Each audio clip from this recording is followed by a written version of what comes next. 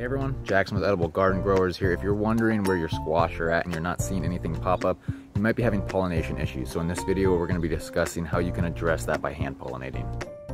So your squash plants might be loaded with flowers, but you might not be seeing any pumpkins or squash or whatever it is that you're growing.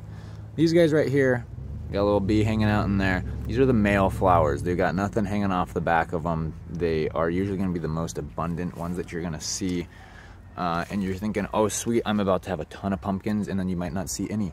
Well, what you're looking for, these guys.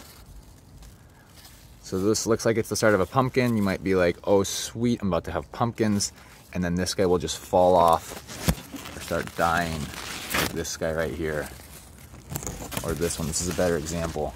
You're like, why the heck are my pumpkins dying? What's going on? Well, what happened is it did not get pollinated, or pollinated well enough. Squash unfortunately need quite a few bees or pollinators to come in and transfer pollen. It doesn't take just one.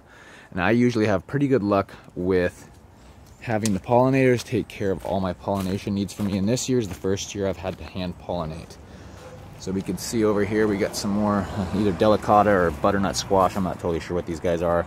I'll find out once they start growing. More male flowers, but no signs of female flowers.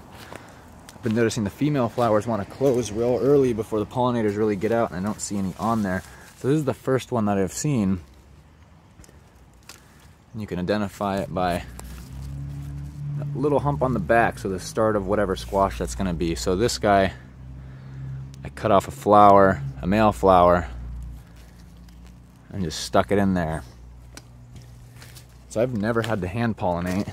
There's multiple different ways you could do it. Some people use toothbrush or paintbrush or anything like that. I just cut off the flower and stick it in another one. So this is the first one I hand pollinated, and it is one of the only pumpkins I have this year. So I've just accepted I've got to hand pollinate this year.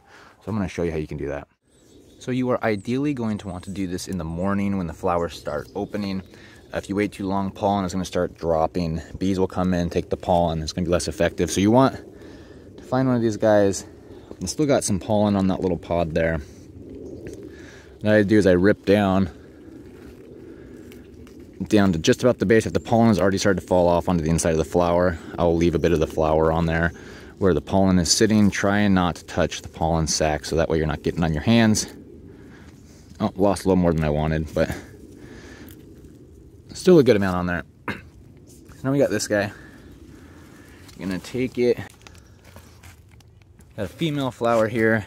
You can see because it's got this little nub on the back that's wanting to turn into a fruit. Take this guy. And I just stick it right in there. And get it as deep in there as I can and just let it sit. Well, thanks for watching everyone. I hope this video is of help to you guys and that you are able to get the biggest bounty of squash out there. Until next time, I'm Jackson.